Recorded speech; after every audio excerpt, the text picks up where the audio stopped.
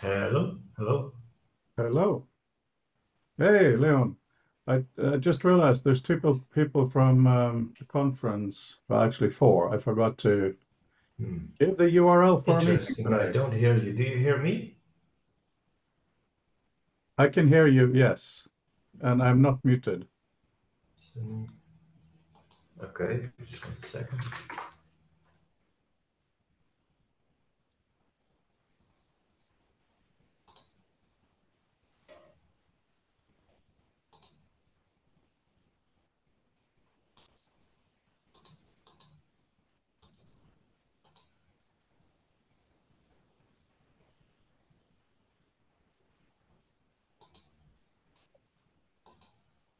1 second, I will be back.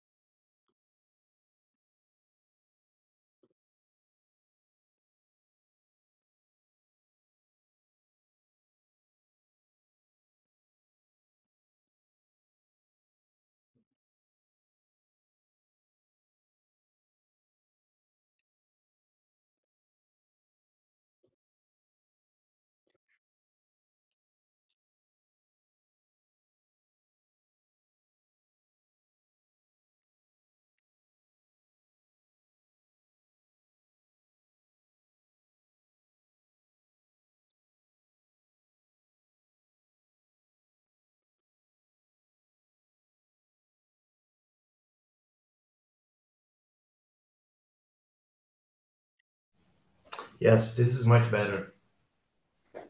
Okay. Oh, you can hear me typing. Is that what happened? Oh, where is everybody? Yeah, there were a few people at the conference who I forgot to give the URL to. I don't know who's joining us today. I think Alan is coming. Let me just check. Okay.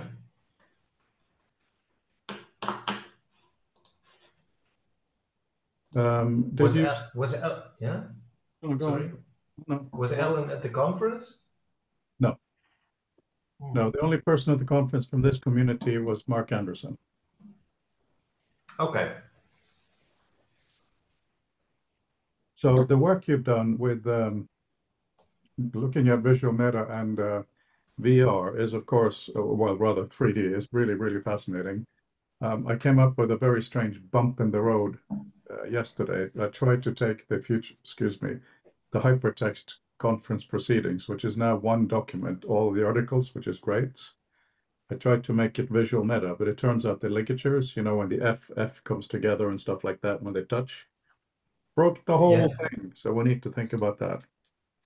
Oh, really? I just thought that was a very stupid little detail. But anyway, let's not talk about Peter. But oh, there he is. Hi, Peter. Good morning, brunching with mom. Very good. So, Very how good. was the conference? Well, yeah, it was good. Yes, absolutely. But a lot of things. First of all, it's very hot in Rome, 32 degrees plus sun. Oh, Uh, wow. so we found a few times to sit in the shade. The garden area was great. The evenings were really, really lovely. There was always a group of us who was out till we literally got kicked out. They turned the lights off and moved the table away. That happened almost every night. So that was good. A lot of the presentations I find completely irrelevant to our work. there are so many directions that hypertext is being pulled in, and I think that's absolutely fine. We need that wider dialogue. And one thing that surprised me towards the end, some kind of a planning meeting, we talked about, well, they talked about, oh, we should have more developers, so they should maybe have a prize for the best developer or something. And they were thinking of a name, because they like to name these prizes after people. It has to be someone that ACM supports and stuff. So I suggested Licklider. Oh, great idea. No one had heard of him. Oh my God, no way. That's horrific. That is causing me mental anguish, yes. Don't they have the kids look at the literature anymore? I don't know. I don't know.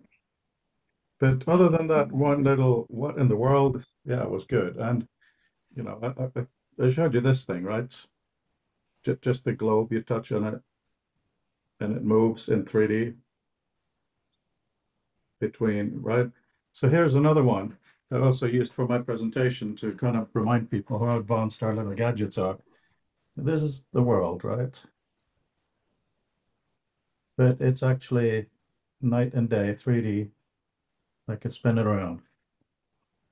On a Amazing. wristwatch, on a normal, this is not the Ultra or anything, on a normal Apple Watch. So that was a little bit of a, can't we just move beyond the ideas of hypertext that are 30 years old? Or even, can we even implement them? And what happened next? Did they get angry? Well, I did a presentation that was very much exalting and screaming at people, saying, you know, we need to think about VR. VR may or may not be good for text, but we owe it to ourselves to find out. But that was only kind of in a pre-session and what they call a workshop. So not everyone saw that. But there was one other thing. Hang on a second. So, as you know very well, Leon, I think you might know, Peter, we went, my family and I, on a holiday as part of this. First, we went to Malta. Then we flew over to Sicily, where we had a few nice days. We went to Syracuse, the original Syracuse. And Sicily is, of course, a volcanic island, Mount Etna, as they went there too. And then I bought this in Syracuse. It's Ah, the Shard of Obsidian. absolutely obsidian, local from there.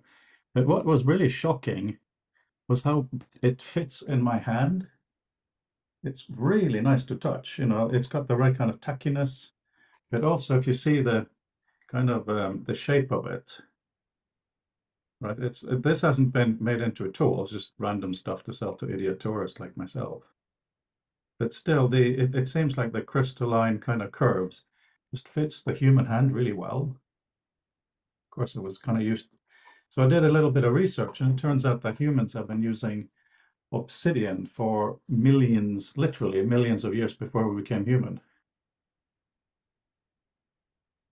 So that was a bit of a wow. So I showed that as part of my presentation and said we'll only be using our fingers on VR, or we'll be using pens and maybe even something like obsidian. That was fun. And what did you mean by used by humans or Pre-humans. before we were humans?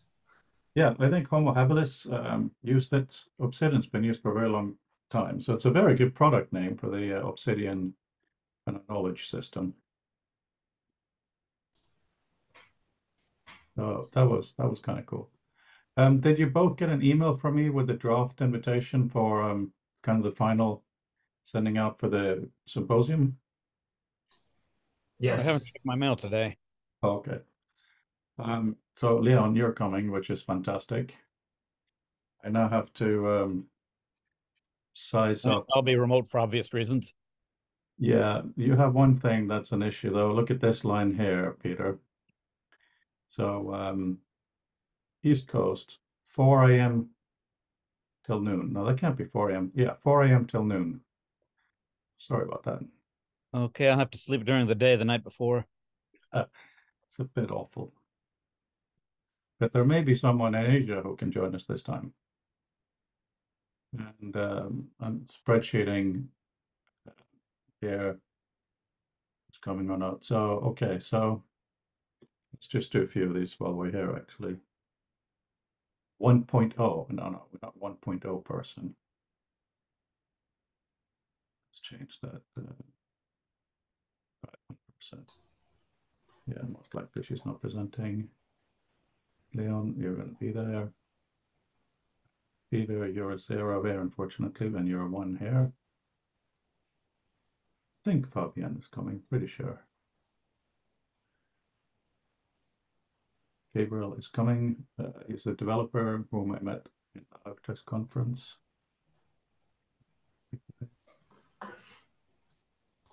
So these are the people I'll be sending out specific invitations today, including our network. And these are some of the more recent people who we got in touch with to invite.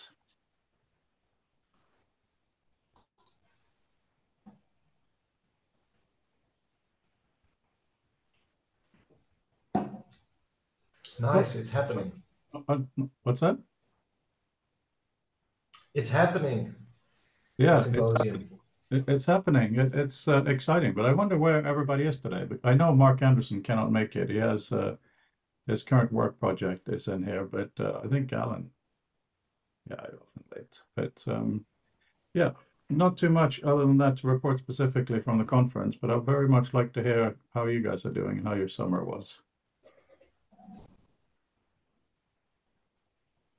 Peter, do you want to go ahead? Fighting the jungle in the garden. Otherwise, plugging along on, well, right now I'm doing a background research project for the World's Fair people, and I'm like 71 typeset pages in.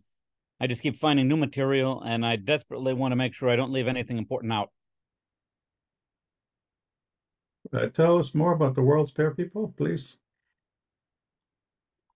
Well, basically, Cameron Weesey out, I think he's currently in San Francisco now, is trying to organize a new World's Fair that would be sited somewhere in the US at some point in the next few years looking forward. So we're trying to plot out all of the different issues and considerations that we'll have to take into account, and doing a lot of deep diving into the history of past World's Fairs, which is really, really fascinating reading and research. Huh. What would be the point of the World's Fair? That's obviously it's a good idea. I'd just like to hear your perspective on that. Well, recent World's Fairs have turned into nation branding exercises, and they haven't had any kind of a consistent theme or message anymore. And they also, because of that nation branding focus, have certainly fallen short of the level of technology exposure that you had with the Great Exhibition. Yeah, way back when. So we'd like to get back to having more than just megacorps represented, and also present a view of a future that people would want to live in, and give them the sense that the decisions that you're making today are going to be shaping what that future is going to be. Because everything has gotten so obsessed with gloom and doom, pessimism, dystopian futures, and all the science fiction movies that we're almost getting to the point where a lot of people just sort of waiting for someone to put our civilization out of its misery. And if you looked at Kenneth Clark's Civilization book, back when Rome was starting to fall, people started losing faith that the future could be any better. And then they actually started to almost look forward to the barbarians coming in and taking over, because they just wouldn't have to wait anticipating the horror of the barbarians coming in and taking over anymore. Talking of the Romans, so I was in Rome, obviously. And one of the most amazing things was I went to the Roman Forum 3 times, first with family, second with colleagues, and then third time on my own. The third time, it was amazing. The Curia, where the Senate met, was open. I could walk inside it, sit down, and relax. Well, It was almost, even though the Romans did horrible things, and I don't venerate them to any degree, that was almost a religious experience. That was amazing. So thanks for bringing up the Romans and that situation. Well, Peter's gone thumbs up, but with silence for the morning. I'm just going to check a message here.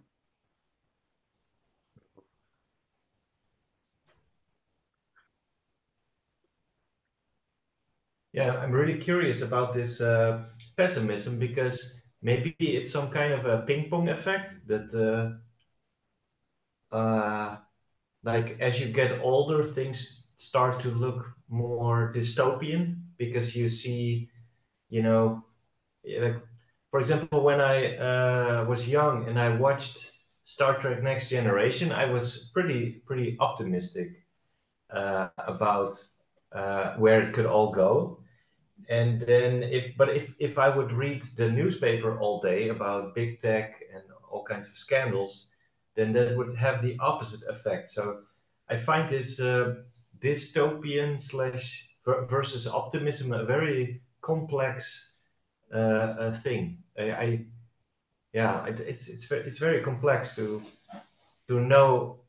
Yeah, yeah. Is it good or bad? Yeah, it's not easy. There are many reasons to be concerned about the future, many reasons to be happy about the future.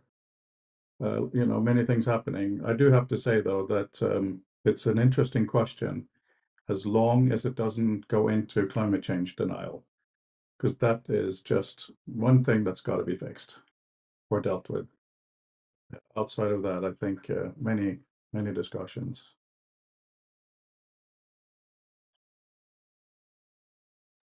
Okay, sorry about that. Just a telephone call coming in at an opportune moment, as they always do. The what? It was just a telephone call coming in at an inopportune moment, as they always do. Oh, is that? Oh, sorry. Yeah. No, that's fine, of course. Yeah, I don't know how much you heard of our comment on what you said there. Yeah, I caught it. I was half listening, phone in one ear, open ear to the mic on the other. Yeah, that's fine. Hang on. Adam Verne is texting or something. Yeah, so with all the dystopian movies, people sort of get the feeling there's no hope. We're just sort of like on a railroad track going into one preordained future, and there's nothing that can be done about it. And hopefully, the World's Fair can spark people's imaginations again.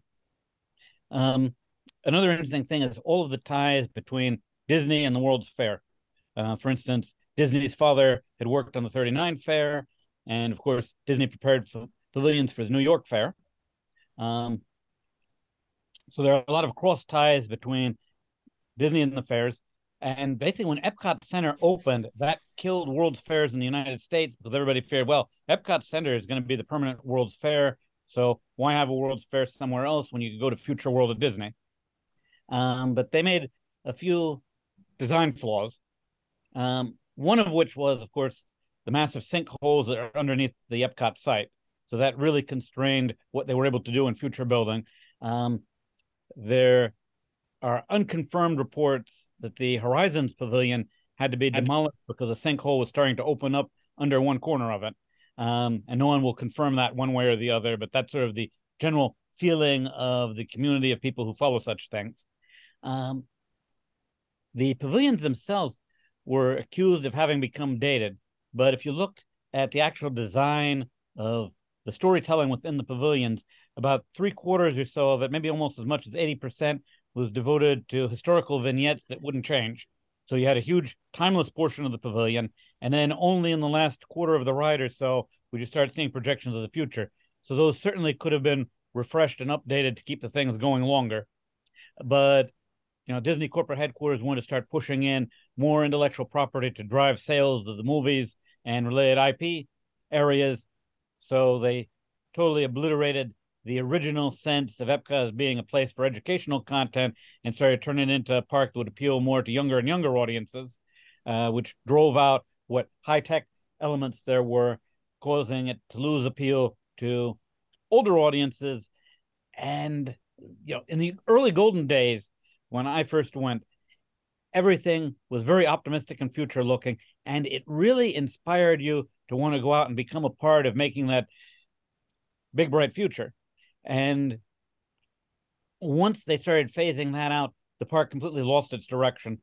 It certainly lost appeal because the internet came along and you were able to see that just a couple of Google searches were revealing way more useful and interesting educational substance matter than you'd find in any pavilion on an Epcot visit.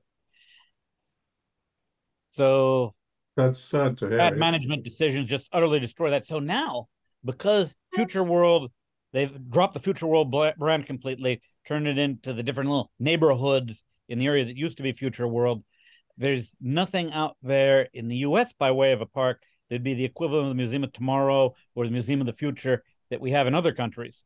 All of the most exciting architecture at fairs is happening in the Middle East or China, which has almost infinite money to pour into cool new building sites. So there's this sense of a malaise in the US pop culture. And with all of the dystopian movies coming out, there's nothing to really engage young kids and get them to feel, gee, I want to become a part of science and technology because I can really make the world dramatically better. Instead, the feeling is, well, I'm doomed. I'm going to be fried by the climate. The politicians are all crooked, and there's absolutely nothing I can do to have any impact on anything in the future.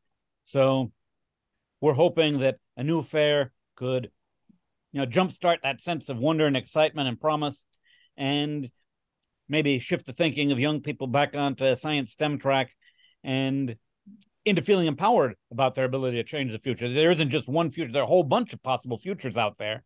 And the decisions that we're making today are going to affect which path we vector onto. Yeah, I think that sounds really useful. And there's a huge community of people that's developed online who are trying to preserve memories of Epcot's early days. As wonderful said, the original Epcot, because Disney had planned to build an actual city before he died. And he wanted to do basically a central hotel tower in the middle, surrounded by high density housing and an office park in a subsidiary area. And it really would have been an attempt to rethink urban planning based upon everything that he could get his hands on to read at the time. Yeah. But as soon as he was gone, the company wanted to move on to less expensive things that would generate more immediate profit and return for the shareholders. Yeah. I see Alan has entered the building. Hi, Alan. We've been talking about dystopian futures and how to try to kick ourselves in the pants to get away from them. Hey, all. I'm all about that. That's great. Yeah. So, oh, you're in a new spot. Yes. You're in a reading nook, it looks like. This is my reading nook. It's the other part of the room that doesn't get much visibility, but yep. Good lamp. Yeah. Yeah. One It's pretty thing, good. just to ask you guys, first of all, have you had a chance to briefly see the email I sent as a draft for the invitation? It's an invitation partly to the new people whom I met, some of whom I met at Hypertext, but just want to make sure you don't need to proofread it or anything, that it reflects your values of how to present this thing. I have not read it. Could you resend it to me, Frode? I think it might have gotten routed into the bit bucket by accident. I'm showing my last note from you being September 2nd, so. Yeah, I can do.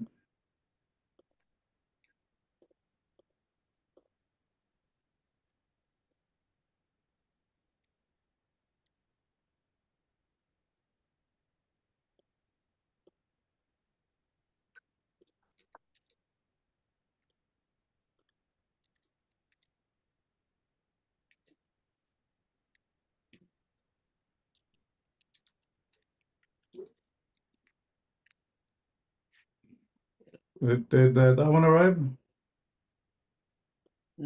Checking my inbox now. Checking mail.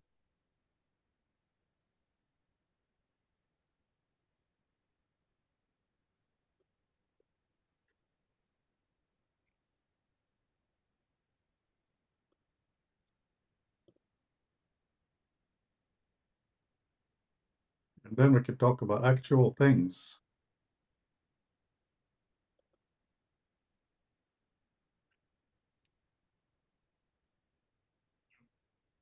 And mail seems to be in limbo, saying that it's checking mail with nothing happening. Okay, that's not a problem. I'll paste it into our Zoom chat as well. The key thing is that just a tiny bit of text where I say what we're doing.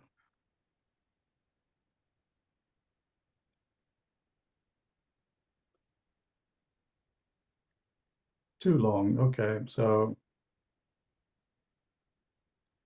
in sections then.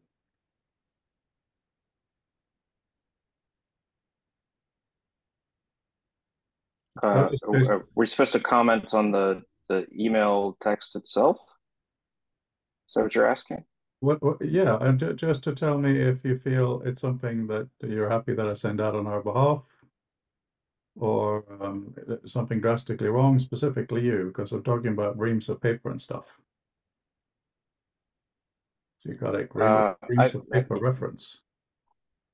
I like the gist of it. Yeah. I mean, I think everything's fine. The postscript seems a little like ad hoc, like thrown in there, but you know, whatever. I don't.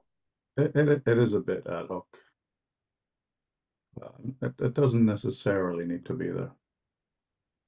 It was just meant as kind of a little bit while we're doing it. But for now, I will remove it.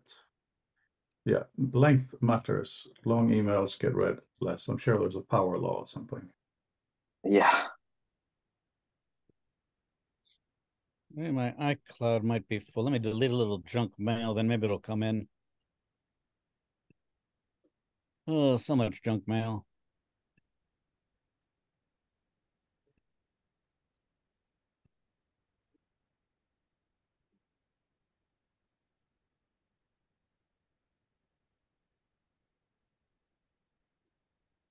Peter, it's also in the chat, this text. Ah, there it is. Okay, I see it in the chat. Okay, that'll be an easier way. I'll worry about declogging iCloud later on then. All right, reading it now in the chat.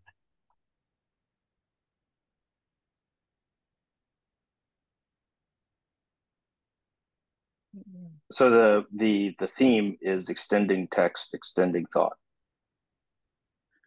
That's what I think it should be, yes. But that's well, that's my current way of wording it. Doesn't mean we have agreed on that. Okay, i.e., to be discussed. gotcha.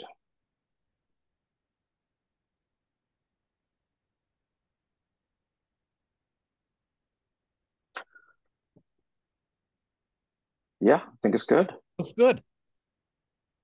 Okay, that's all. We don't I need like to we don't need to spend sessions and sessions on it. Okay, so I'll send that out starting tonight and tomorrow. The timings, not that you should go and redo everything, but does it look correct? Does it look like I've made an obvious error? Because I'm very good at those particular errors. You mean what you said, the timings? Yeah.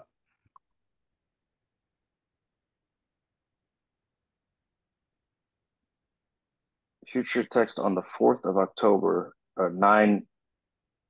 I would say 9 to 5, 9 a.m. to 5 p.m. and then the time zone. So in the introduction sentence, 4th of October, brackets 9 to 5 UK time. Yeah, because I actually read that part because it's on the second line as October 9th. I was like, wait, 9 through 5, what does that mean? So it's going backwards in time. exactly. Or shall I just delete extending time text and thought? Yes. What's that? Should I maybe delete the 9 to 5 after the 4th of October since I have a timings thread further down? Yeah. Yeah. Well, yeah. Yeah, okay. I actually thought the same thing. First October 9th for a split second. Yep. Because the October after it grabbed my eye first. Cool.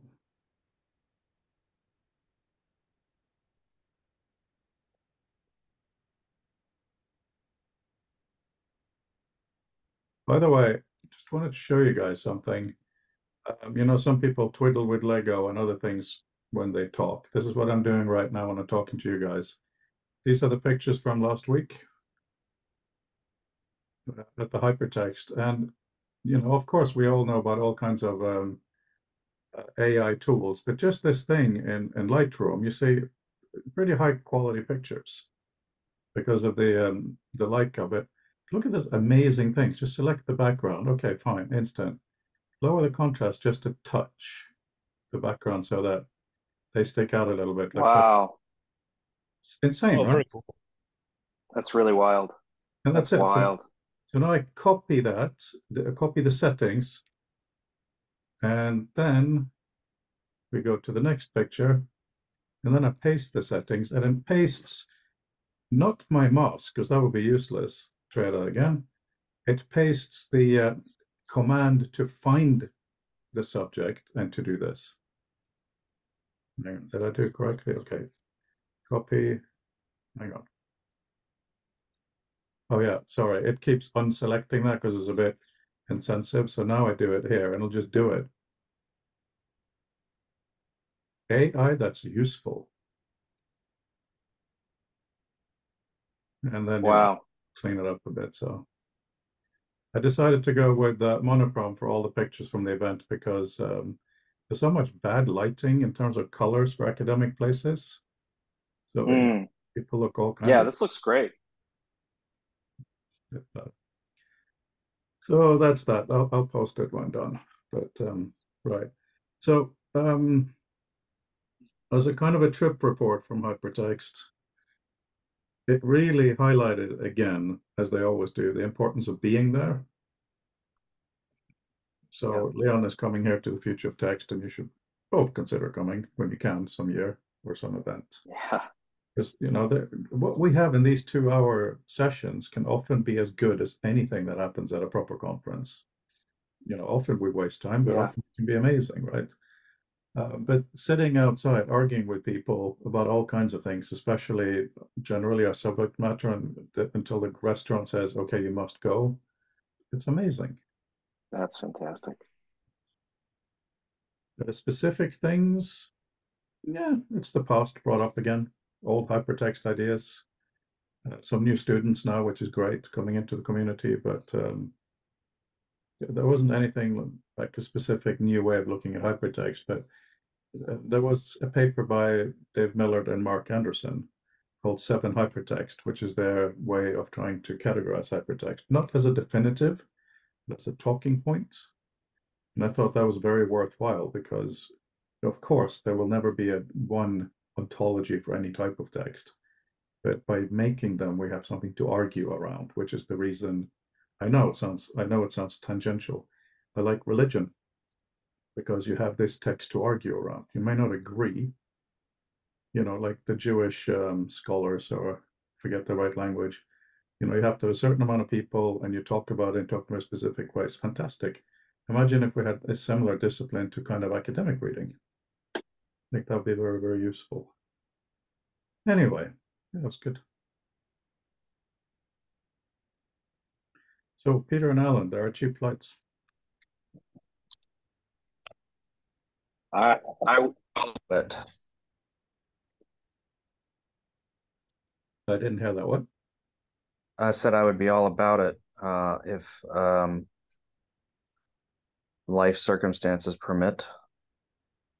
Oh, Rob is joining us. My goodness. Oh, sorry. My bad. Don't be sorry. Just very happy you are here. We're going through a very slow chit chat about general things and a bit of a review of hypertext, and very happy to introduce you to the guys who are here. Rob is and was and has always been an artist, hypertext artist nonetheless, and he wrote a book and made an interactive experience called Portal back when the Mac was young. And Rob, it's probably better if you introduce yourself than me completely making a mess of things. Can I see who's there? Yes, you should be able to on the screen, but it's Leon, Alan, Peter. Mark Anderson is not here today. He has work obligations. So we're a tiny group, tiny but nice group, talking a little bit about the conference and so on. Okay. Hello, everybody. Sorry I'm late. I completely forgot. I got hungry and went next door for food. And thanks for joining us. I still have dessert. Yeah, so you're in Okay. Silicon Valley, right? I live in Silicon Valley. I have for the last 50 years. And what can I say? I write mostly novels. I've written books about archaeology. I worked as a time at a place called the Institute for the Future, doing scenarios about the future. And I worked as a technical writer at Apple in the 80s and I scripted a couple of games, and then I got to do my own game called Portal. And that's why I was at Hypertext, because it's a revenant. It's being reanimated by the Dr. Deanie Frankenstein. That's a great name for Deanie. Yes. And yeah, that's it. I'm long retired from teaching, so I forget about it. Rob, I'm Alan.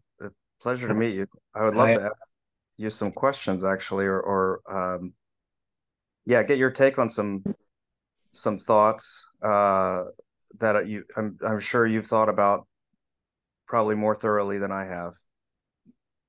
On that, but sort of scenarios, sort of kind of what we do here at times is like, almost thought experiments, and they kind of become their own shoggoths or whatever. Yes. Unless there's something else to dig into, Frode, do we have an agenda to get through? I think that's the agenda. All right. Well, we'll see how it goes out. This is something from what I was working on yesterday, and this isn't the Scroll Space project. This is just, I'll try and frame up the part of the future of text that I'm interested in, and I think the group is interested in, may fall along these lines. I was, it's a lazy Sunday. I'm getting some links together. I'm reading some various articles, and then I start writing, and it pulls in those influences from the last 3 days, right? This is a typical thing we all go through. And I find that what I want is, I want to shape these associations. I want to give them a shape. An article is a pretty standard shape that these things could take, right? It's pretty free flowing. A collection or a list is another kind of shape, but none of those seem to satisfy me. They aren't distinct enough. They don't capture how they flow, how these links and ideas kind of flow in and out of each other, right? More recently, there might be a graph that I could do, but that doesn't seem to capture it either. I wonder if like morphology of anthills or something like that would be closer to it. But that also, the minute you do that, that pins down the links as if they're like commodities, right? It's an interesting relationship we have with these artifacts of knowledge now, that we can collect them easily, but we can't easily figure out how to, synthesize them or sculpt them. Yeah, I have a response to that. When I was at the Institute for the Future, we were collecting a lot of data, and I invented a little process where I would write a very short, I called them vignettes, but it would kind of encapsulate the learnings, what was extracted from the information in a story form. I'm a fiction writer, so I write stories. And the last book I did is called Mixed Harvest, and it's a collection of stories about prehistory, all based on data. So, yeah, how do you pull that stuff together in a compelling narrative? I think narrative is a really powerful way to do it. I do something similar myself. I kind of let the images associate, and it's a good tool that way, but it only works if you have the time to say like, I'm going to sit down and figure, get the stuff out of my head. So vignettes is a good way to go. It'd be interesting if there's ever going to be an easier way to scan this stuff to find that vignette again, I guess, or not that vignette, but the ideas that are latent in it. Yeah, well, you find the ideas and they begin to suggest a story. How do you start a story that leads you into the conclusions that the data gives you? And that means finding a character to represent the search. Could be autobiographical, I guess. That's interesting. Yeah, I have examples, but not with me.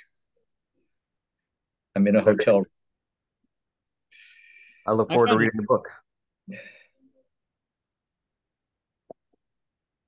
Yeah. Go ahead. No, somebody was. Yeah, I find that TV tropes is an invaluable resource. Lots of times I'll just go through that, following links back and forth, and that'll help to give ideas. Yeah. Well, you have to let them bounce around. Of course, it can be a huge time sink once you start worming your way through that massive wiki. Well, not if you're a fiction writer. There's no such thing as a time sink. Yeah. It's all fun to do. Could you tell us a little about Portal? I never got a chance to play that. Portal is a story about an indefinite future when most major world problems are solved, and you have a kind of suffocating paradise that drives someone to want something more. Interesting. Intrigued. Okay. Talking of wanting more, give us more. Sorry, before you do that, Rob, Yep. Fabian, just wanted to introduce Rob. He is a digital artist and writer. I met him in the Hypertext conference, and he's joining us here today. He's done some really brilliant work. Actually, hang on. Will you explain to Alan? I'm just going to find a link on you, Rob. Please go ahead. Yeah, well, okay. The origin of the project was in the very early days of computers, personal computers, not mainframes.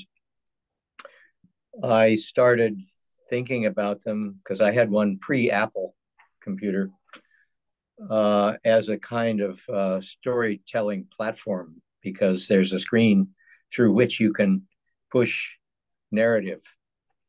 And in fact, most of what's on the other side of the screen is narrative, even if it's a spreadsheet or certainly if it's a word processing document. But when we started doing the project, I said there are basically three things you use a computer for, and word processing is not very interesting because that's the same as a typewriter. No, it isn't. And I know, but for purposes of my argument, and I couldn't figure out how to do spreadsheet wars. So I thought a database was an interesting way to build up a narrative out of small units. So the story is the user in those days. Usually they were teenage boys. So the hero of the story is a teenage boy. The conceit is that you've returned from a trip into space, a 100-year journey in cryosleep, and you return to Earth instead of the destination you were supposed to end up at, and you discover that the Earth is basically completely depopulated, and everything's being reclaimed by nature, animals and plants. And there's a barely functioning terminal, which is the way I thought of early computers. They weren't even terminals then. But for the sake of the conceit, it's a barely functioning terminal, and you gradually start to access databases, one of which is an artificial intelligence storytelling AI named Homer. And together, you and Homer try to piece together what happened to all the people and possibly figure out a way to get them back. So that was the conceit, and it was a lot of fun to do. And now it's got a new life. So it was amazing to see it, but it was also amazing with all these old computers, all these, Macs with a 9-inch screen, black and white, no gray, obviously. Well, no, it was a bit gray in the beginning, but it took me back to just a more pristine age as well. And I'm just wondering now, just in this saying the sentence, if we now look at our headsets in the same way.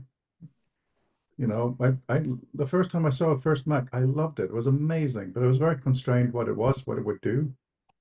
And the display is probably the same size as a Quest display, roughly. So maybe we're romanticizing it in that sense, although we'd keep looking into the future. And there's a big yellow hand. Fabian, please. Yes, hi everyone. So for the anecdote, I'm late because my quote-unquote excuse is I was playing. So I was playing video game. I'm playing Baldur's Gate. It's not futuristic, it's fantasy. You fight dragons and mages and warlords and whatnot. But, well, it's a lot of fun to the point that sometimes I don't even know that the clock exists anymore. But I think we are, first I recommend it, the game itself, and then playing in general. Like I don't think it's a kid's activity. I think everybody should play. Not everything is good though. And like when I see people in the subway or in public transport playing with like their phone on completely ridiculous stuff that just blinks in every direction to keep their attention so that they just like mindlessly, like to me that's not playing. But here I was an adventurer slaying dragons. It's completely different, even though it's like still through a screen. And why do I mention all this? Is because it's that game specifically, Baldur's Gate. Like you need at least 100 hours of gameplay to finish it, and it's an entire story. And apparently, I read there were like 12,000 different endings. So you have like so many decisions on how you build your characters. Are you righteous? Are you quote unquote evil? Do you save people, etc.? And it made me think, yeah, about like branching narratives and the whole interaction behind it.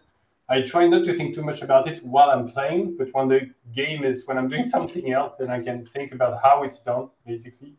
And I'm quite excited by it's just behind the screen. It's not in VR, but when I can see how the headset starts to work properly, and with narratives in worlds that are like it's gigantic, like the depth, not just how big the world is, but the depth of like every personage you interact with and who you start to become. When we'll have not just little games like, let's say, Half-Life Alyx that are still beautiful in the headset, you have a lot of interaction, but it's still very, how can I say it? Like you have one path, basically. You're very guided. But if you have something open world with such breadth and depth and in a headset, yeah, I don't know. That's going to be kind of crazy because the time you need to put in. But I think it's pretty exciting. Again, when the game itself, well, everybody has different preferences, but it's you are someone and you do things like it has meaning on how you evolve in the game, and you have puzzle to solve and action, a bit of everything. It's an art. It's beautiful. So I can't wait to see the intersection of all this. What you're describing, it's what's happened in the last 35 or 40 years. Since the primitive computer appeared, it seemed like a story that worked as if the primitive computer were part of the story. Now you have, as you say, dragons and warlords and all kinds of fantasies, and the semiotics and the discourse, the grammar of playing games is very different. My daughter's becoming an expert in this, and I can barely follow her. But she gives presentations about game rhetoric and game narrative. So a lot's happened since Portal, but I tried to make Portal something that would kind of introduce the computer as a doorway into something different. Blending those two, and maybe y'all know about something like this, but I still would love or look for a game that is in and of itself more of a void. It is nothing, and you could define it as almost like a place to make vignettes, right? Where I could add in my links from the day or the thoughts from the day, and within this game format, I could either trivially or going towards feeling catty or arbitrary, associate things together and kind of keep track of my thoughts over time or ideas. But like I'd love a mix between what we consider to be what's in text or in documents or apps mixed with what we do in games.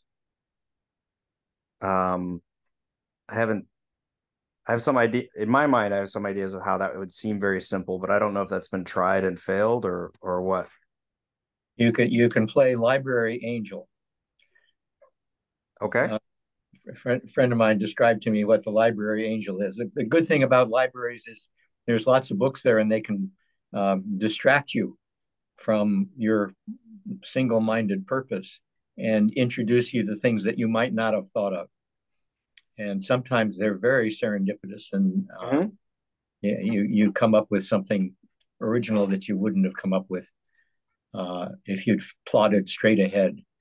You're making me think that you could take a series of links and organize them into a story, how you think that story might unfold, select little bits from it, because probably the whole Wikipedia page isn't going to be part of a story, but you can assemble them so that they make a coherent narrative. You may then have to tweak it so that it's the same characters or the same people or the same theme all the way through. But I could see somehow having stuff thrown at you that you didn't expect. Yeah, like going through a thrift store or something, or a garage sale, and finding little bits that stand out to you, and like, oh yeah, it's all about that serendipity, right? So the future text is a thrift store. There could be worse. I see. Sorry, I see Leon has his hand up, but on this, when you're talking about gaming and knowledge, obviously one of the things is gamification, which is whatever. But even Fabian, without the rich stories and the richness, just the care game designers take to the different tools. Like I've said before, 2 different rifles feel different. Yet when you're in Microsoft Word, 2 different typefaces feel the same. It's a stupid example, but there are things of elegance and design that with resources can be put in there. Leon, please. That is indeed amazing. I just wanted to touch on one thing. When at some point we were talking about games and the role of the computer, and I was realizing that actually sometimes the computer can gamify things which are not even intended as a game, but they just like trigger it. As an example, when I was younger, I was really interested in computers, but I didn't understand it, and my English was also not that good. So I came up with sort of game, sort of to imagine that I was logging into a space station and that I was learning commands, how to list files, how to log into another computer, these things. I kind of like started to create a story around it. So there was a very interesting sort of loop between me and the computer, that I was sort of imagining this game, and at the same time I was learning, or yeah, with the computer. And it was actually, I was not running a game, but I was just, I don't know, I was sort of playing a game without playing a game. It was very interesting, if I think about it. Like an Yeah. open world simulation. I think that's super cool. Speaking of typefaces, I'm sorry to change the subject because I want us to go back to the gamification of learning about computers. But when I published the book version of Portal, the publisher offered to hook me up with a typesetter in Oregon, oddly enough, and we printed all the different databases in Portal in a different typeface. And every typeface to him had a different personality. So actually, typefaces do have a subtle effect, and is obviously they have strong personalities. The typefaces, absolutely, but the act of typing them don't. Imagine, no. Imagine if you're typing like one of those the literal typeface typewriter, and your keyboard would start making click noises. Right? I'm being ridiculous here on purpose. I'm just saying that the subtlety and the richness of using something should feel different. That's all. So thank you for pointing that out. Sorry, Rob. They did make noises when I type. I would like typewriter clicks when I'm typing. But different sounds for different typefaces. And imagine, for instance, some of us who were in none of us here. Oh yeah, you and me, right? We were in Rome just now. Imagine when we went to the Trajan column, where the font Trajan comes from, and then you type with the font Trajan, and it makes almost chisel noises. Right? Why not? Why not? Fabian, please. Tell that to Microsoft. No. Or Apple. So, Yeah. I'd love it. A quick comment, like in 2-3 weeks, I guess, I'm giving a workshop to kids in difficult schools here in Brussels, and I was thinking, like a lot of them, even though I use VR as a way to teach them about computer literacy, basically my goal then during the kind of 1 hour short workshop is for them to think, oh, a computer is something I can program. I'm not saying it's easy, but it's something that I don't have to just, like, let's say, it triggered me a bit when you say, ask Microsoft. No, don't ask anybody, do it yourself. I'm not saying it's easy. You might ask a developer to do it, but basically, if you want to change something in your computer, like the thing that stands on your desk, it should be yours to do. You don't have to ask anybody's permission. That's kind of what I want to convey to the kids. Again, without any implication that, yeah, in 5 minutes, the crazy idea you had, you're going to make it. But that's kind of my goal, to inspire them that, yeah, if you study hard at school, if you listen to what the teacher is saying in math class or wherever, you can eventually, if you dedicate yourself, change your computer to make whatever you can think of. All this to say, my recent idea there was to use gaming for that, and because I want them to get empowered. Let's say I was thinking of letting them design their own game. But when I heard the discussion, I thought most people I know, they just want to play, and including, for example, me today, I spent more time playing than programming. So I'm thinking maybe I'm drifting away, and maybe I shouldn't teach them how to make a game, but rather enjoying a game and maybe explaining a little bit how it works. And if they want to modify a small thing, then through code they can change it. I don't know, becoming bigger or throwing bigger boxes. I don't even know what the game will be in VR. But yeah, I was starting to think most people are just game consumers or just players. They don't necessarily want to make their own game. And I'm wondering if that's the same for, yeah, if I don't ask too much to kids, if I ask them to design or modify a game. You don't mean program, Fabian. Well, you mean control. I want them to see that indeed, if they can program, like change words that are not just English, but that look a bit, let's say, like magical spell, then the whole behavior of the program, the computer program, which can be a game, a fun one, even though a simple one, that's programming, basically. So that's the technique, that's the little thing that I hope they'll, the aha moment, basically. So you have one Californian in this call. And the thing, I love California, the weather there, the people there, it's amazing. But very often we get into discussions that basically come down to, if people were just more like me, and I think I know you well enough, Fabian, to fight you on this point out of respect. Not everybody is that kind of inclined. I mean, I talk about my son a lot. He's 6 now, and I can already see him and the other kids diverge a little bit about what they're good at. There are some math quizzes already. And some more logical, some more painterly, right?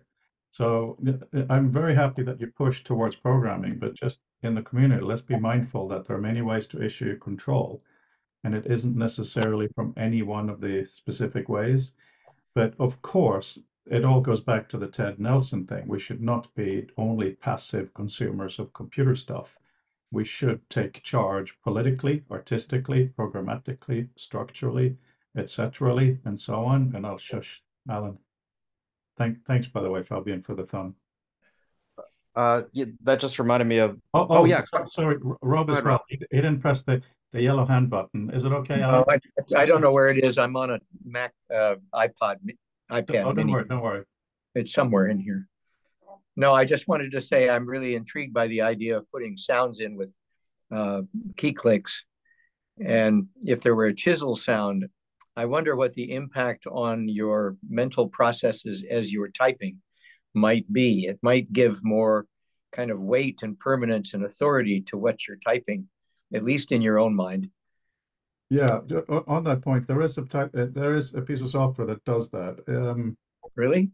It's that actor guy, the one who was in Big, really, really famous one. What's his name? Thanks. Yes, Tom Tom Hanks made a word processor that was like a typewriter, and it would do click, click, and it's annoying as anything. But it's still something to be continued look at, but in that particular thing. Hi, Carl. Just in the middle of talking about lots of things, including clicks for keyboards as a tiny aside. Over to you, Alan, because you were next. Okay.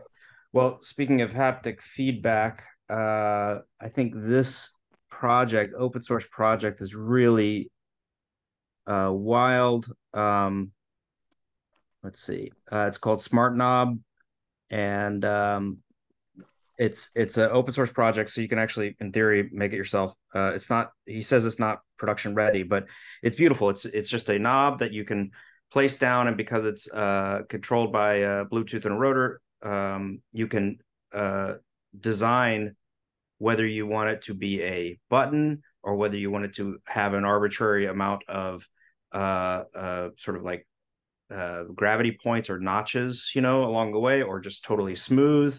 And then you could use it throughout the day. You could imagine for adjusting any kind of setting, right? Like someone want to be setting an alarm, right? But maybe you want to set the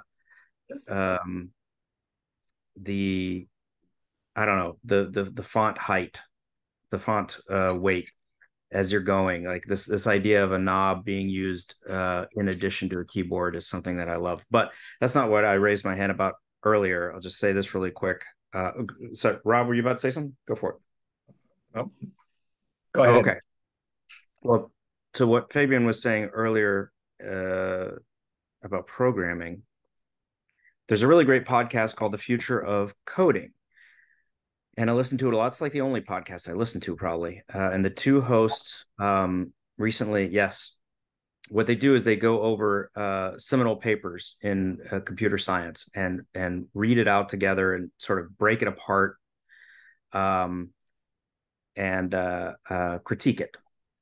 And one of the delightful discoveries they had about themselves, and it was also just great to hear, is, they obviously both love coding. They love programming.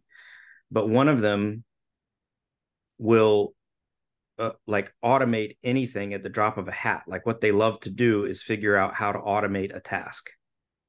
And that's what they think of programming. You know, that's how they think of programming. The other one hates doing that because that always breaks. There's always a condition where it doesn't apply. So they are more than eager or whatever. They go brute force first until, you know, there's absolutely like no other way to do it. And to have two entirely different views or ways of thinking about programming, two different personalities, I should say, but they both love programming. It was really wild. And actually it was kind of like validating, or it's the kind of message I would love to hear more often, because I think a lot of people think, okay, if you're a programmer, it means you must have I'm going to assume your personality is like X, you know, you love looking at equations and equivalence. But I think Frode and I were probably of the similar stripe of like, there's fascinating parts of programming about the affordances that it gives you, and it's not necessarily about trying to automate a solution. It's almost like what did code overlook? I heard great podcast. Go ahead. On a podcast radio thing today, I heard an interview with Sadie Smith, who was all kinds of stuff, and she was talking about writing not as a creative act, but as a controlling act. So I found that was very interesting. When you write something, it's a process of trying to cajole and control and have it in the right order. Structuring. So of course that relates a little bit to coding, doesn't it? You have to put in something cohesive to get something understood by a human or system. Yeah.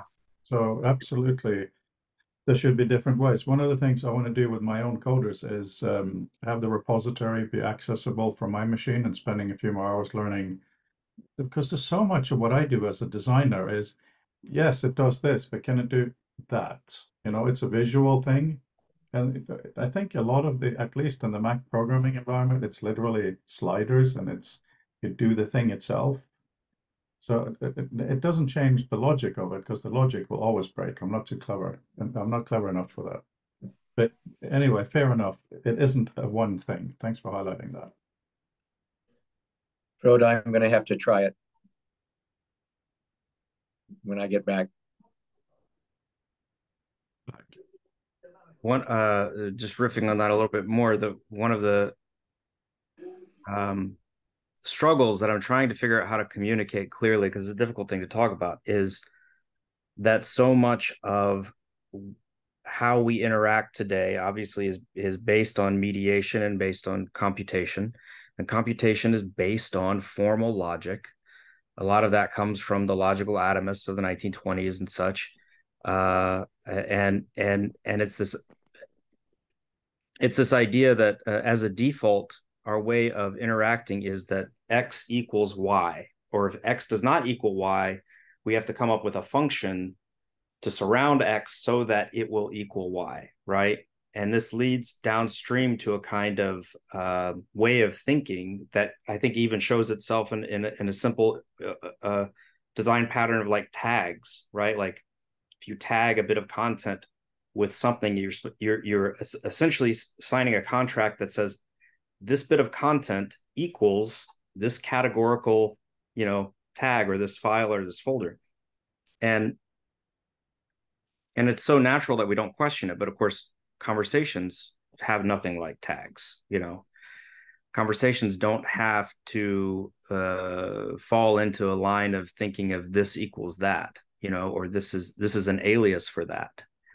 I only mention it because I know I talk about this every so often, but I'd love to chat about it more to really refine to come up with a way of explaining it that is not as confusing as I just presented it. Okay, Leon, do you mind if I interject something? Thank you. This Sadie Smith thing, it was actually on Fresh Air. It was a podcast. I just remembered Terry Gross, American thing. Another thing she talked about was women's freedom in the 1800s compared to now, because that's part of the theme of her book.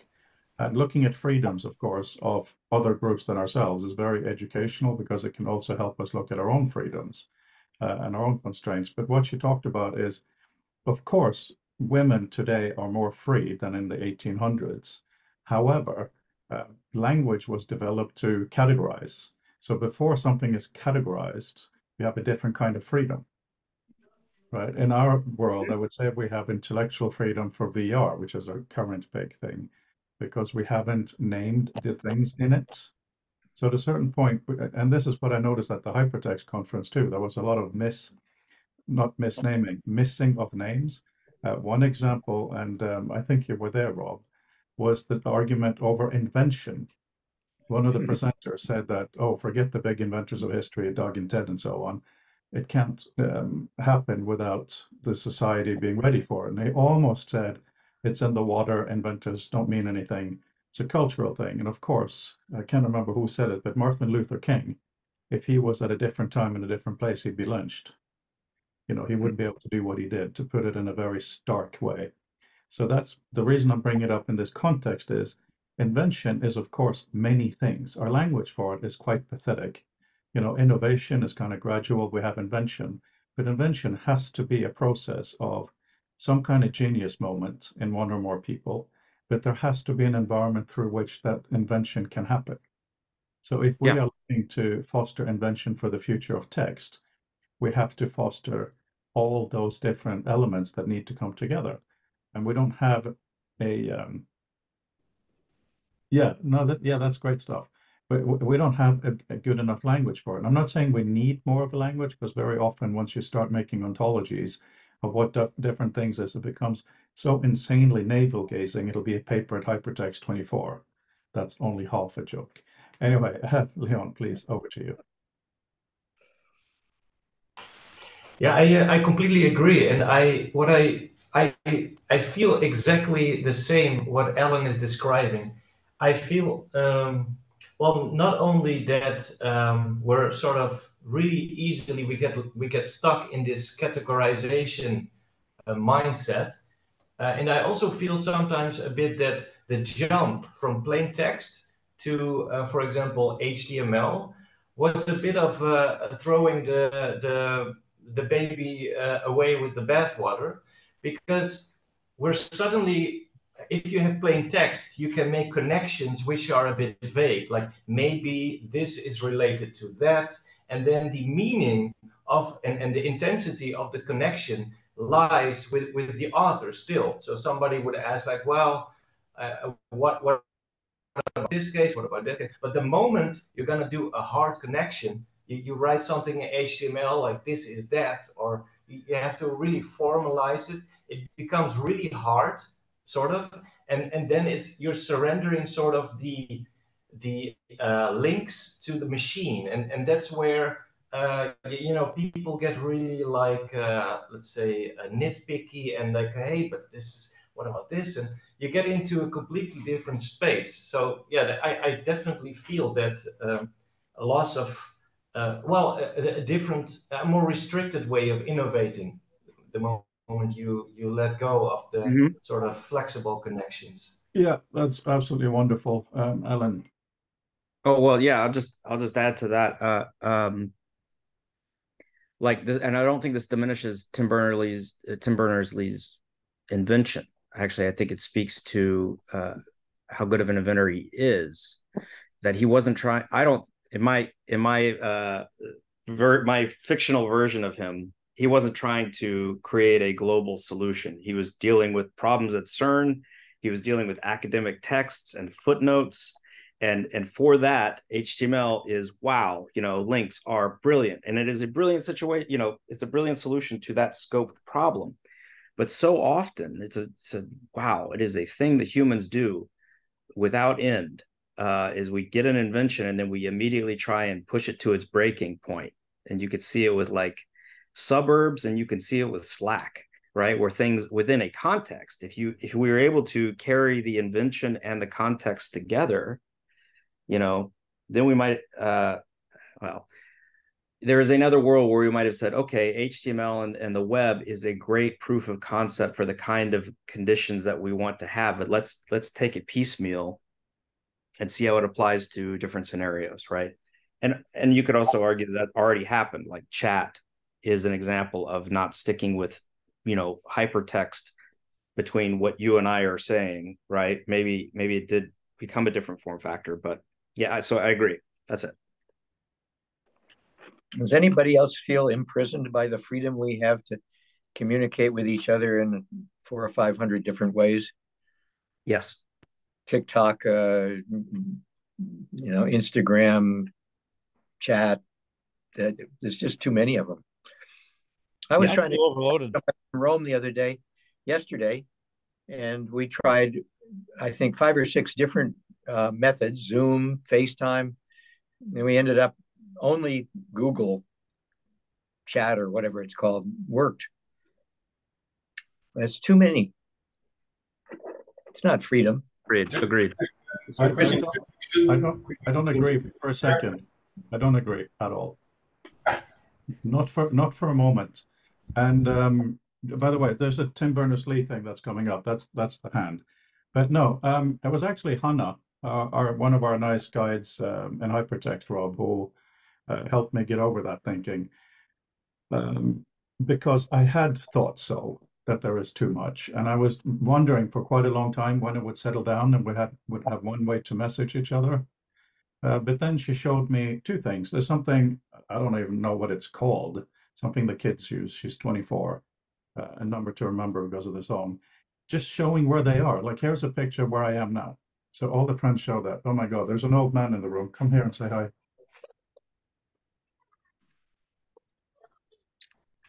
Hello. Is that a mustache? Yeah, he's grown a mustache in just one day of school. He just took it off.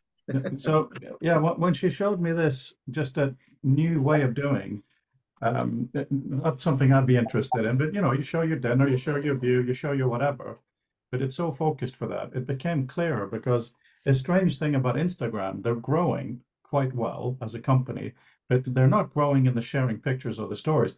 They're growing for the chat. So it really seems that the younger generations are very comfortable with feeling this is how I communicate with this group of people. It becomes very, very different things. And so I think that that may change. We've never in history had this many opportunities, but also, so we haven't really adapted to it yet. Now, briefly on Tim Berners-Lee, having met him twice, of course, I'm a world expert. And my impression of him is twofold. Number one, he's a much bigger genius than we give him credit for. The web was the simple thing that came out. But I do think it comes down to what we talked about with Fabian a short while ago. Very much of if we do this, then other similar thinking people will do good with it. He's very naive in that way, like most of the great technologists. So not really taking into account all the rubbish that happened and hoping it will be used as just the beginning to make, he said, very well quoted, he wasn't trying to make another TV. He was trying to make a way to think through. We all know Doug Engelbart wanted to just kickstart something. He didn't think he had the answer. And Rob, also, you, Doug, so it's wonderful that you're here in that angle as well, Rob. So I think a lot of the stuff that we're discussing here with the constraints of HTML, I think Tim would be the first person to say, yes, of course, these limitations. Now, how do we get past them? Fabian, you look like you're next. Yeah, just very briefly is when you say, Rob, that we have so many ways, maybe too many ways to communicate. Yes, of course. But what frustrates me is there are too many ways that are the same. It's like Google Meet versus whatever, Zoom and whatnot. They are like 99% the same. And I think that's such a waste. Like, if I don't mind actually on my phone or computer having 50 different programs to communicate. Ideally, I would prefer them through the browser, but why not?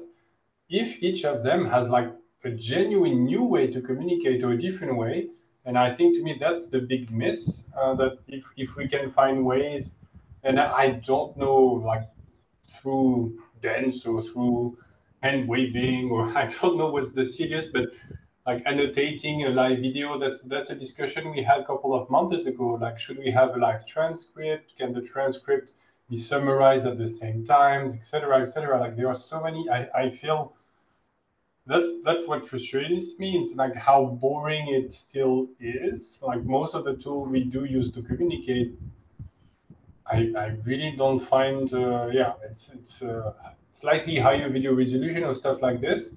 So I understand there might be like the lowest common denominator in order to have all the people that can be in this mode of communication. But yeah, my main worry with this is more of the same, basically.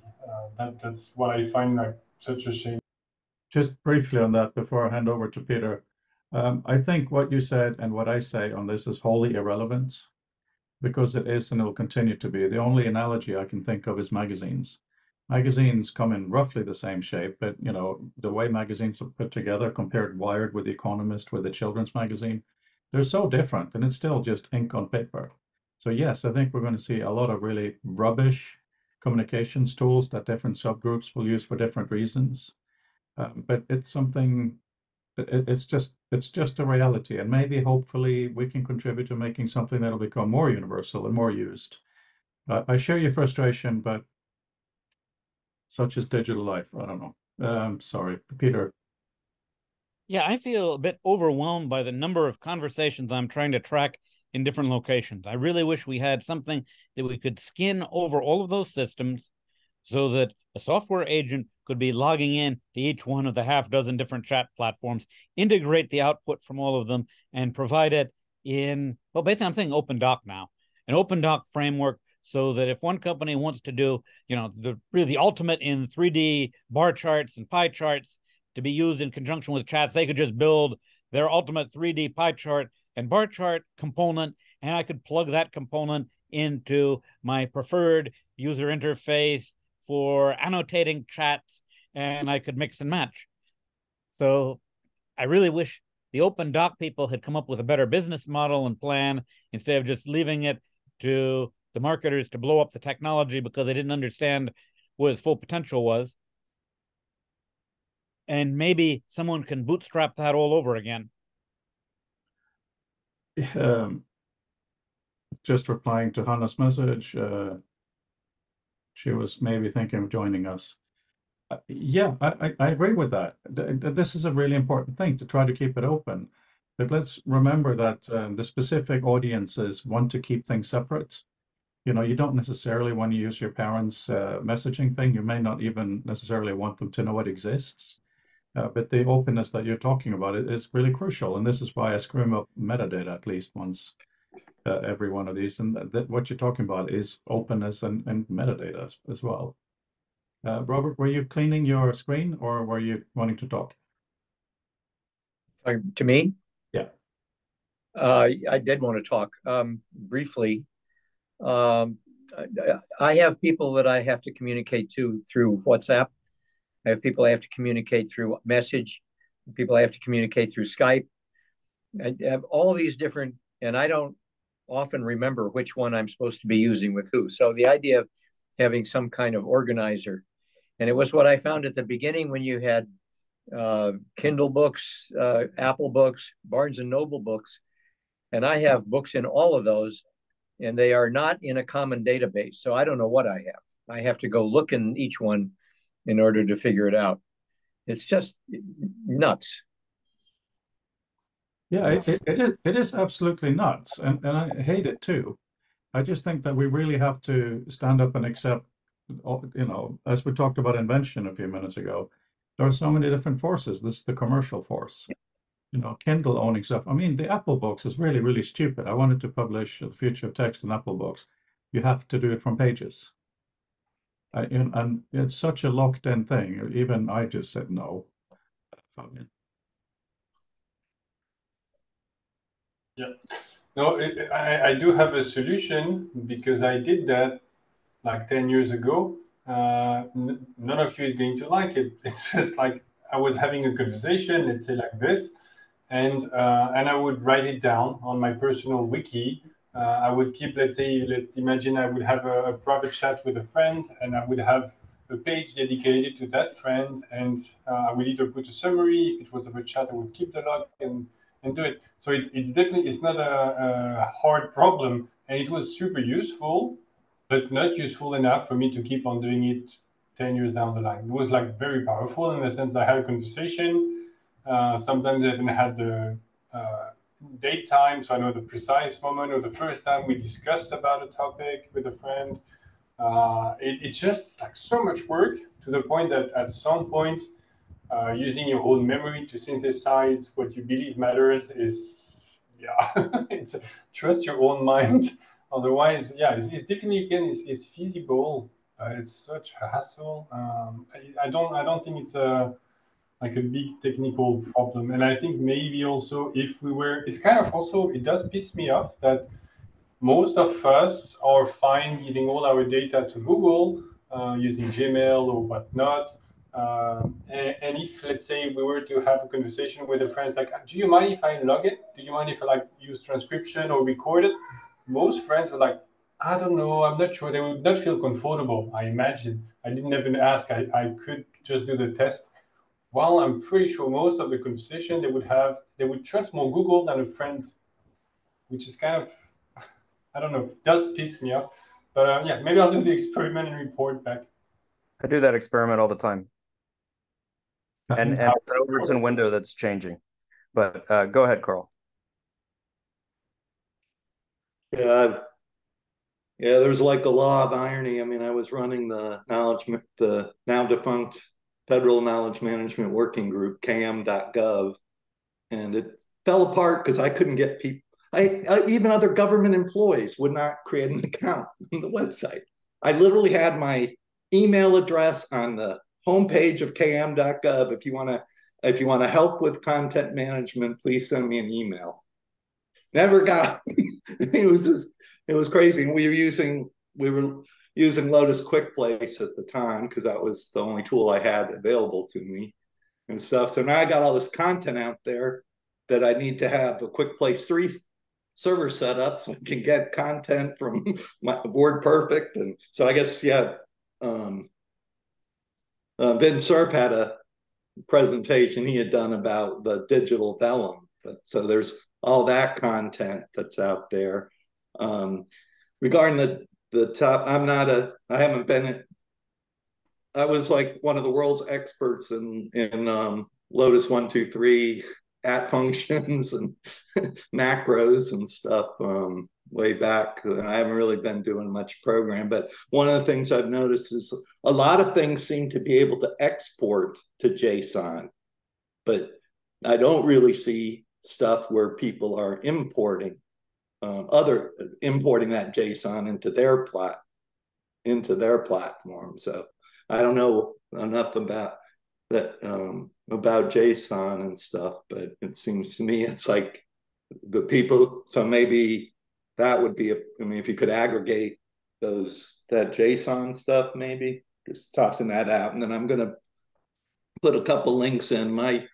I work on supporting employees with disabilities, and there's actually a whole XR accessibility community out there. I've found the guy who seems to be the community outreach is a guy, Dylan Fox, and I've had an email with him. I've been trying to see if engage them and do they have little thing that they could contribute, and could we get people to attend October 4th so that at least start making that connection.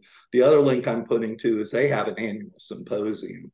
It was in June. I mean, when you look at it, this is incredibly comprehensive. So it probably will be next summer, but can our future of text community be presenting there too to start making that connection? Because the greatest technical challenge we have, as far as I see, is can people with disabilities engage in these virtual worlds, or they're going to be completely excluded from it?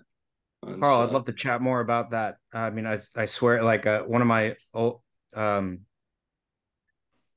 my coworkers last year or 2 years ago had a brain aneurysm and is paralyzed on one side and has basically can only move a thumb. And so we chat, which is wild that we can chat, that she can text using voice and then text and get sent to me. So we chat back and forth. I'm trying to figure out solutions to make her life, getting around the house, but also like digital life. So I'd love to chat more about this and find out what the standards are, or what Yeah, there's where are you located?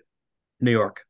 New York and stuff. Yeah, there's in fact, actually, there's an M-enabling conference on that's unfortunately going to be like I'll have to check and see. I think it's going to be a conflict with October 4th and things, but the Cal State University Northridge is the one that's historically had a big assistive technology conference and things. There'll be some of the people at this. That'll be here in DC and things. But yeah, it's an amazing group. I mean, that's how I was supporting him. I was in supporting people back at the Department of Education in the 90s, and it's like, I need human-computer interactions and a systems approach and the computer-supported cooperative work. A crazy term, and all these different things, and everything I was looking at in the early 90s went back to like late 70s, and then all these different areas. There was this 1962 DC Engelbart. So it was like, okay, I found the source. So that's been about 30 years ago, and I guess I'm working on my PhD in the looking at unleashing latent capabilities. So I mean, it does get back to Doug's the hierarchy of capabilities, and then that you can unleash, the latency that's as we some of the things. So that's an area there. But yeah, then the other thing I'm working on is I'm part of dozens of groups, and almost all of them are exactly like this, all white men. And then the age, 50 is the new 30. I mean, I'm born in 64, so I'm like, there might be people 5 years younger than me and stuff, but there's Gen X and Gen Z do not talk to Gen X, and time is relentless. Generation Alpha is beginning kindergarten this year and stuff. It's relentless, and we got to find a way to bridge that gap too. So I've always been looking at the really big systemic, the human system side of Doug's work is always where I've been. So, yeah, I am going to have to go, but I do want to try to engage more. So it's 11 a.m. on Mondays, 11 Eastern, and it's pretty much every Monday. Please drop those references or resources. I'd love to follow up and get more information from you. I think it's really, that was a great segue, because I think it loops actually right back around to Rob's point about so many silos for communication. I think for me, typically, historically, the innovations that I've been most excited about, that seem to have the longest half-life, are ones that start out as accessibility based, right? Like screenshots, copy and paste. The iPhone did a really good job of trying to meet accessibility needs, and now we're finding that some of those things that were designed with accessibility needs are coming into the mainstream, that we actually more people are preferring those options, and even live text in photos, right? Which goes back down to screenshots.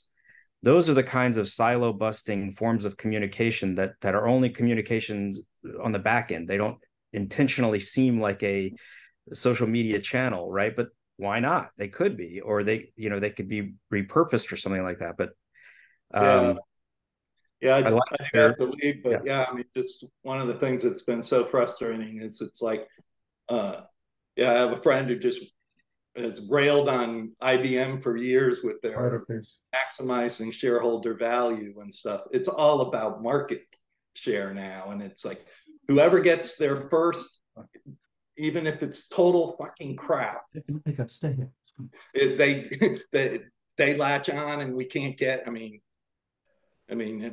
All these monopolies. Microsoft Office was the worst Office suite there was back in the mid '90s, but they leveraged their Windows monopoly to force that on everybody, and we've had that's been going on. In fact, I railed at the Semantic Web conference that we need to get back to Doug and Ted Nelson's vision and for the web and stuff. The only response I got was from Howard Rheingold inviting me to his community and stuff. And I got a response because I CC'd Doug and Ted. I got a response back from Ted 5 minutes later. And he's like, the chasm between the paradigms is so vast, I'm not sure where to begin the conversation. We talked quite a bit about this at Hypertext, not in the forums, but outside. Yeah, I really do have to go. I got a big meeting. Okay, see you later, Carl. Yeah. Okay, see you. Nice to meet you. Thank you. We talked, there was quite a lot of, because of Dini Grigor, there are more women in the community than normal. She is not a person, she's a force of nature, but she brought in the electronic literature side of things. So that made the balance much, much better.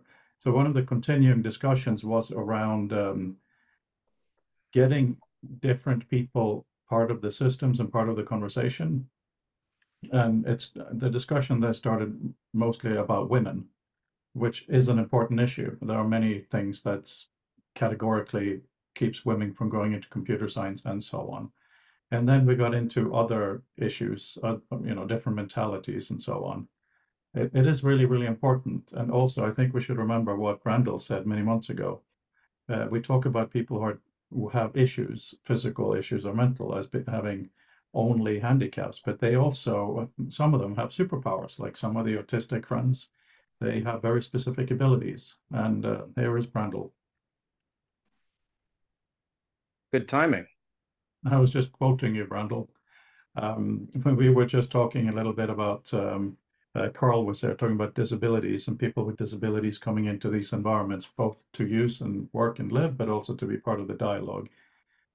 So while acknowledging that and acknowledging an ongoing discussion at the Hypertext conference last week about the importance of getting women, different brains, different cultures into the discussion, into computer science and into our discussion, I was just quoting how you said that some disabilities also come with superpowers, and that should be part of the discussion. Like some people on the spectrum that have specific abilities. So I'm also wondering if we should maybe think more about how to, one of the questions for the book and questions that I raised at Hypertext was, what will our bodies become in VR?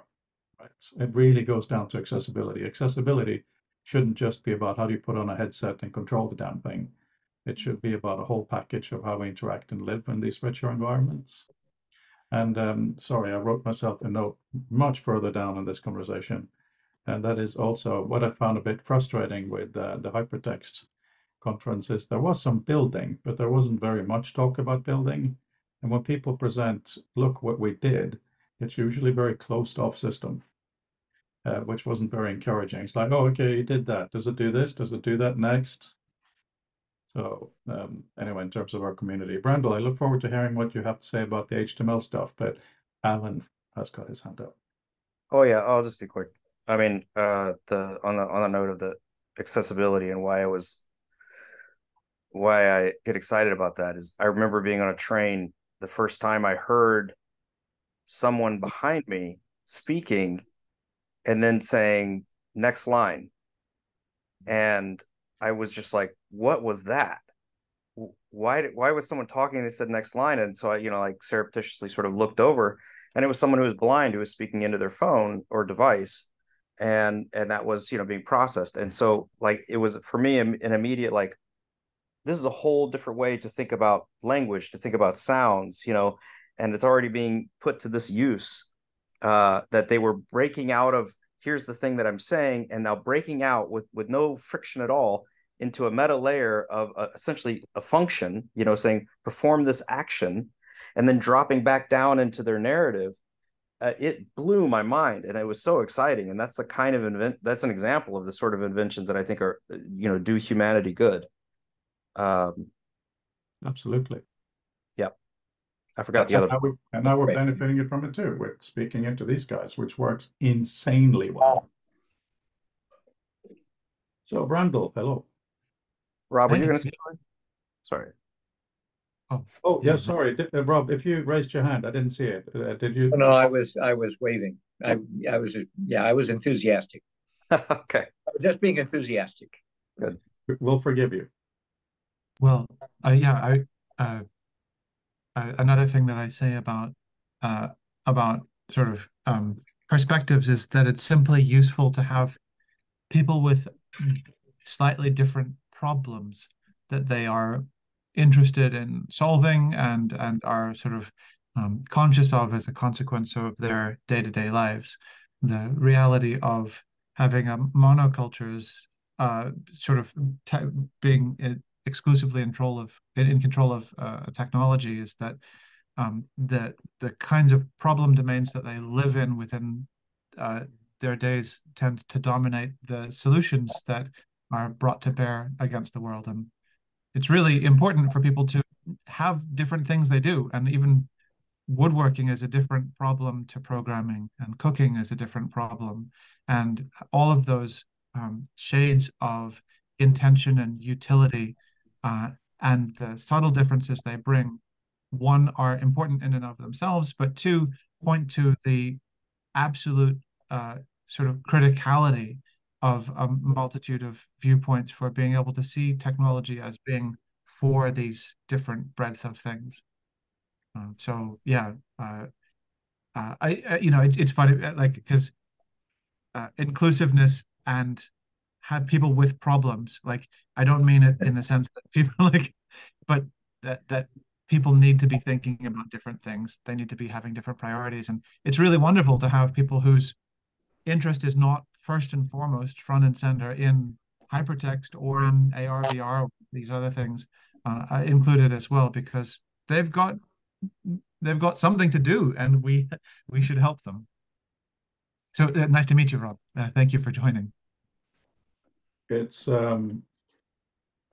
really quite interesting, and I'm going to stop recording for a minute. But the moral of the story that wasn't recorded is that to actually act on this diversity inclusion, unless you're a proper company, unless you are in a situation where you have access, it's actually really hard. And I would, we are inviting people to the 4th of October for Future of Tech, and the email will say, can you recommend someone? If you guys can think of someone or a network, please do. I mean, finally, we have a good amount of women on board. Not enough. There are none here today, but for the monthly or other meetings, we have some amazing and involved women. How can we get a bigger brain for this, or a larger shape of our brain? I want to just throw a quick idea in there, because I was just thinking about how the same problem in the maker scene and maker tech scene in New York, right?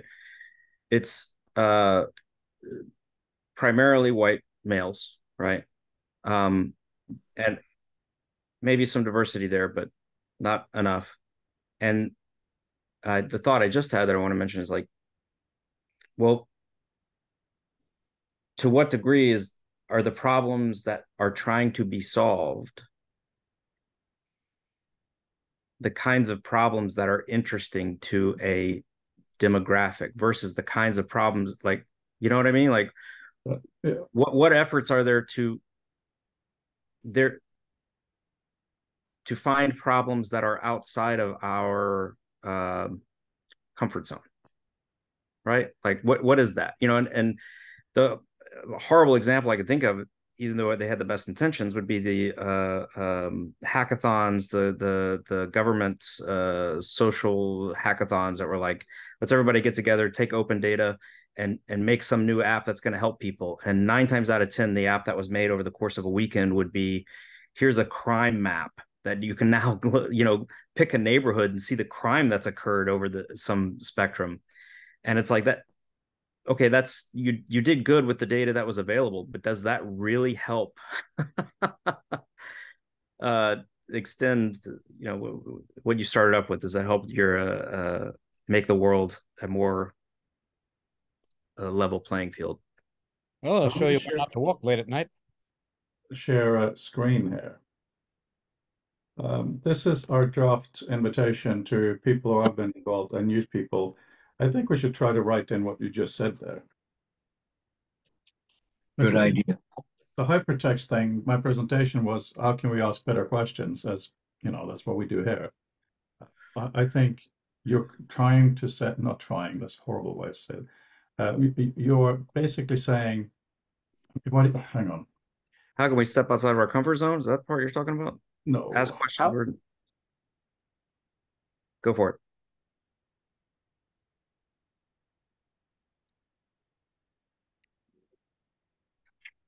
Frodo looks frozen.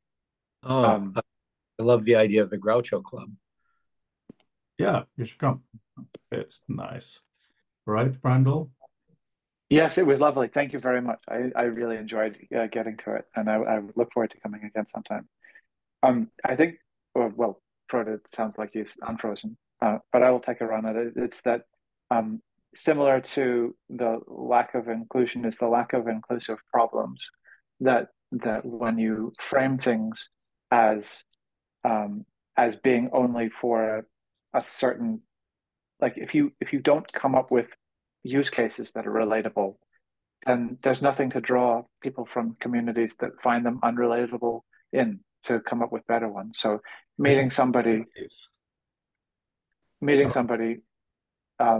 slightly closer to where they are concerned, where they are interested, is an important imaginative exercise in attracting people from a different community.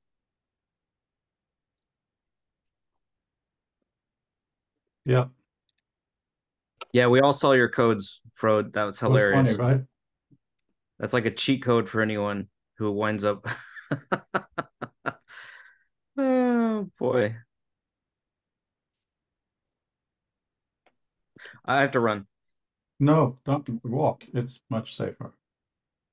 As always. All right, look forward to. Oh, is it that? Oh my God, we're getting close to the. I'm just moving this down. Yeah, thank you. It's a pleasure chatting, Rob, and Pleasure to everyone. meet you. Pleasure to meet everybody. Head out too.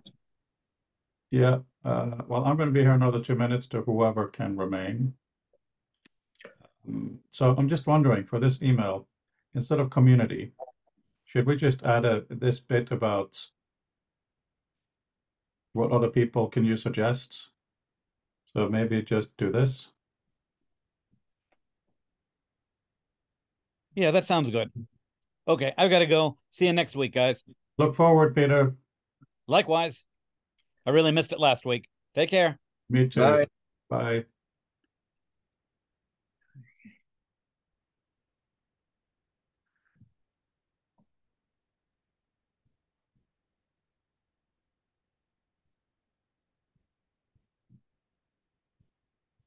Any thoughts on this, guys?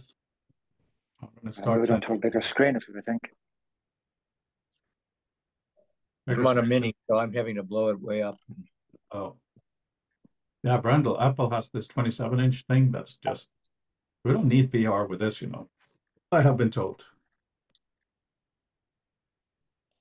So let's see. What is the time? Yeah, I mean,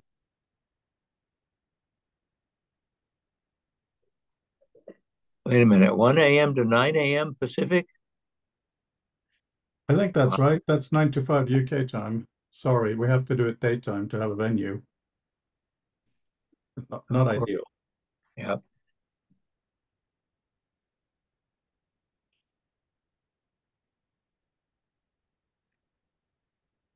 Well, coming in toward the end. Yeah, you can wake up for it, hopefully. The thing is, though, I do think these sessions can often be good enough. But, you know, the actual symposium is really good to meet in person. So I'm hoping that can happen more. Brandel, are you buying your own ticket? Or are you getting Apple? Or what's happening?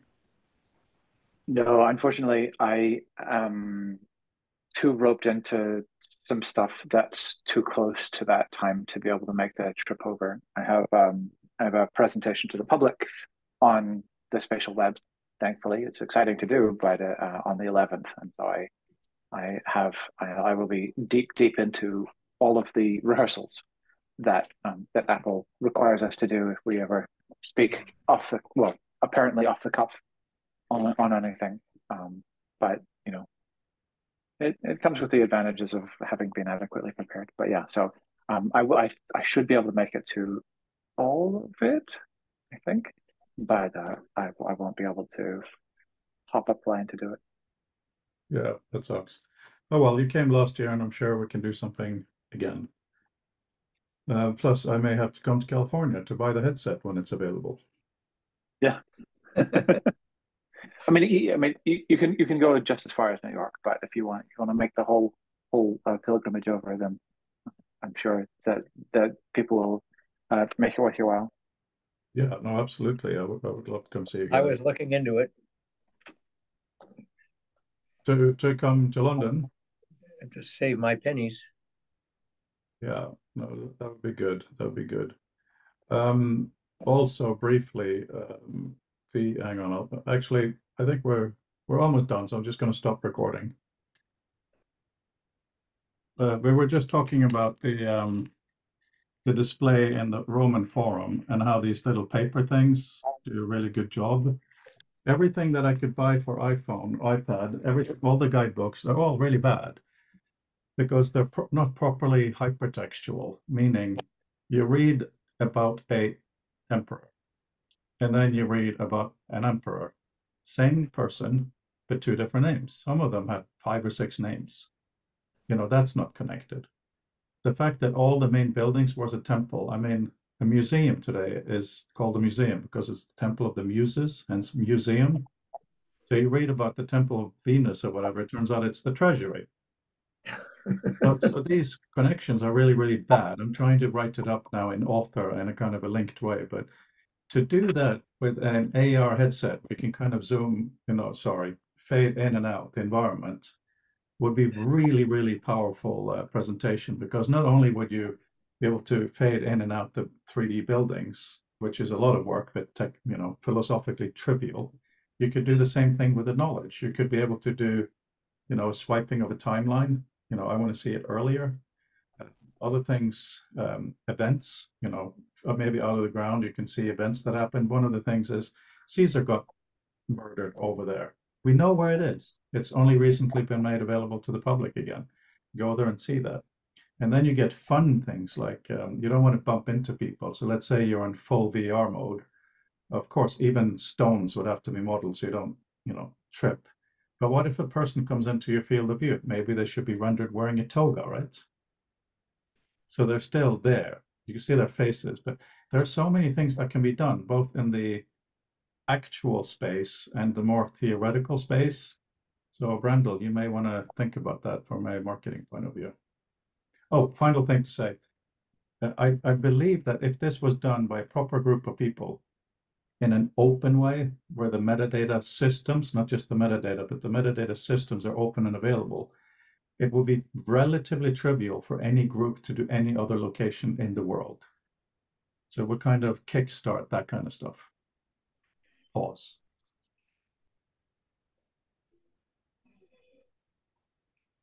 I agree. I think the ability to relate information to other information, to overlay, to be able to manipulate, they're all essential components of what these pieces of information are.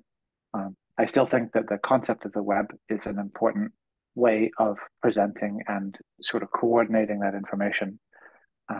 But the idea of a web page perhaps